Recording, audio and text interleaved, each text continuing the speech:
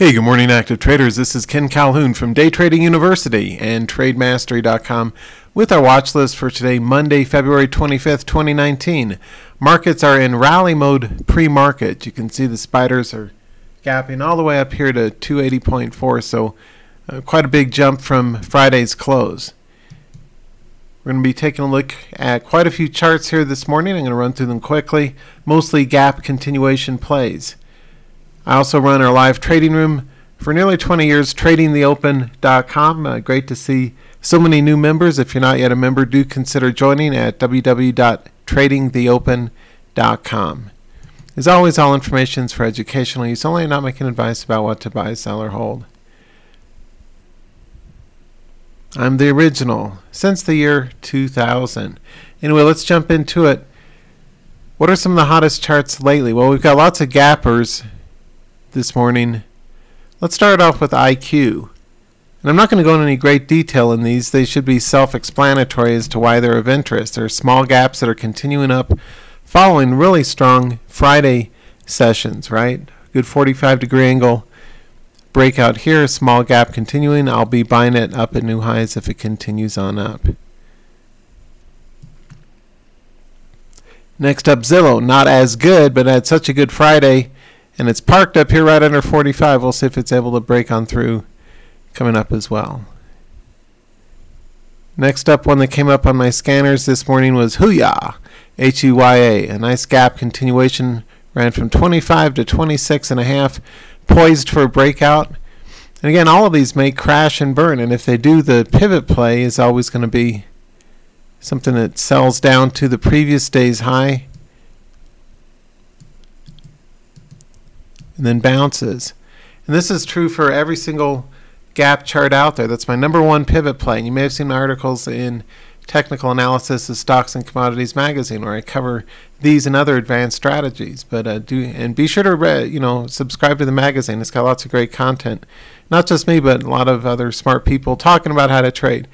Anyway, if you see a gap up that fills the gap and then reverses and bounces, previous resistance often becomes new support. So we'll see if it does that, or if it just keeps running on up. I'll be trading it up at new highs. Next up, we've got JD, and same thing. See if it crashes and goes all the way down here to the whole number, which I like because it's a whole number support / resistance level.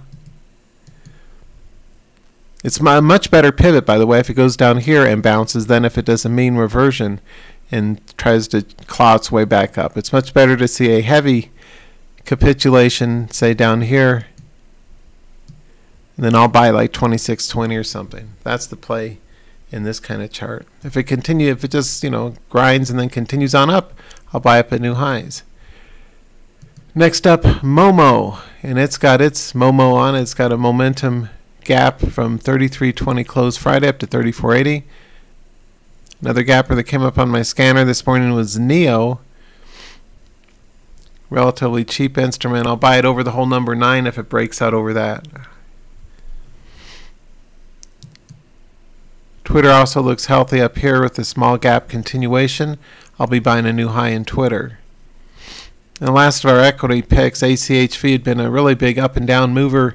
I was trading this, I think it was 4 times back on Friday, and I traded this move up here, which is good, but tried to catch bounces mostly unsuccessfully during the latter part of the day. So I was like open range breakout. So we'll see if it's able to climb up above resistance here and move up. Or for those of you who do shorts, a loss of 2-day short support may be in line. You can see, by the way, this is a head and shoulders pattern. A left shoulder, head, right shoulder at the neckline. Aha! We see a pattern. I sense a disturbance in the force. So we'll see if it's going to crash and burn down here. But I'm more interested in seeing if it bounces. So anyway, that'll do it. Let's see, for ETFs, I like UGAZ. I'm long UGAZ, small shares way up here.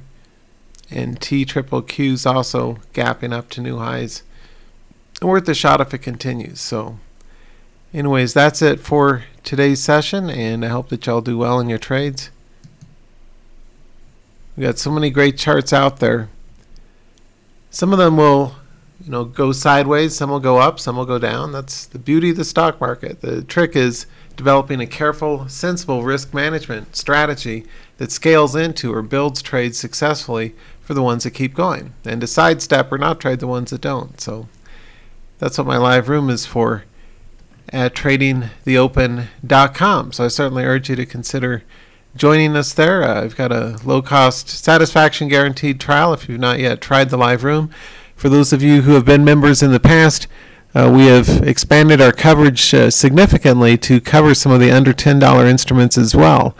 Whatever's in motion and worth trading, I focus on trading, and I do live real money trades in front of everybody using my Fidelity account, so you can see the wins, the stops, the break-evens, the good, the bad, and the ugly, all explained carefully with detailed pattern recognition and timing strategies explained so you can understand how to do it yourself. So do visit me at tradingtheopen.com, and I'll see you guys in the live room. Best wishes for success. See you next time.